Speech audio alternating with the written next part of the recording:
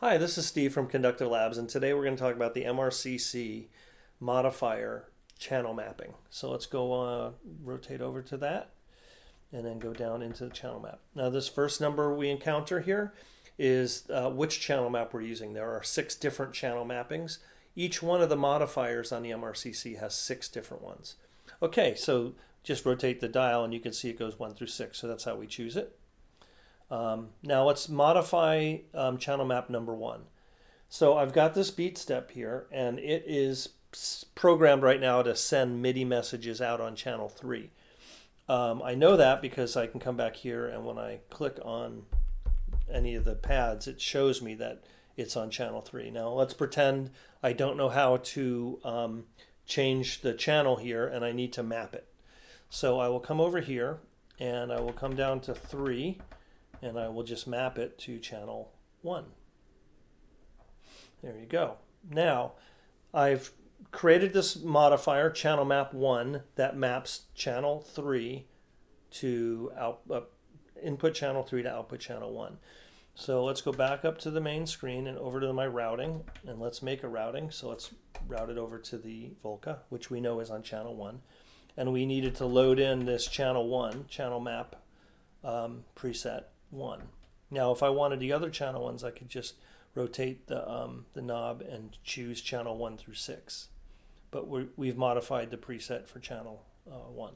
Okay, so now I hit that button. What's happening is the inbound messages are on channel 3, but they're getting mapped to channel 1 so the Volca can hear them. Okay, that's that crazy cacophony is from a previous video because the stop start continue message. There we go. So now we're filtering the stop start continue in addition to modifying the channel. Okay, so let's go back there to the channels. Now I can, just by when the box is selected, if I press on the encoder button, it'll pop me back over directly to that modifier, so it's easy to edit. There was another field up here called exclusive. So an exclusive is no. What that means is it'll map everything in this mapper, and in addition it'll pass all the channels that you haven't mapped. So in this case channels 5 through 16 are not mapped, and anything coming in on channels 5 through 16 through this routing will just be passed through. If I had exclusive on, then it will be just exclusively these channel mappings only, and it will not allow us to pass anything beyond the 4 that are chosen right now, which is channels 1, 2, 3, and 4. 5 through 16 will be blocked. I could go down here and let's turn that to no.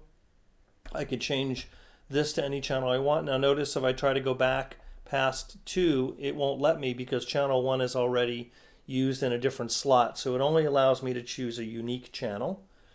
However, I can route the outputs to any the same channel mapping. That's fine.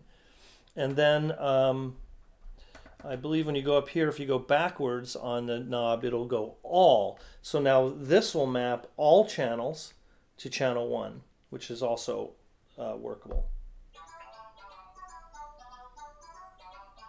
Yep. So now it doesn't matter what the inbound channel is, it'll map it all to channel 1. So that's another way of doing it.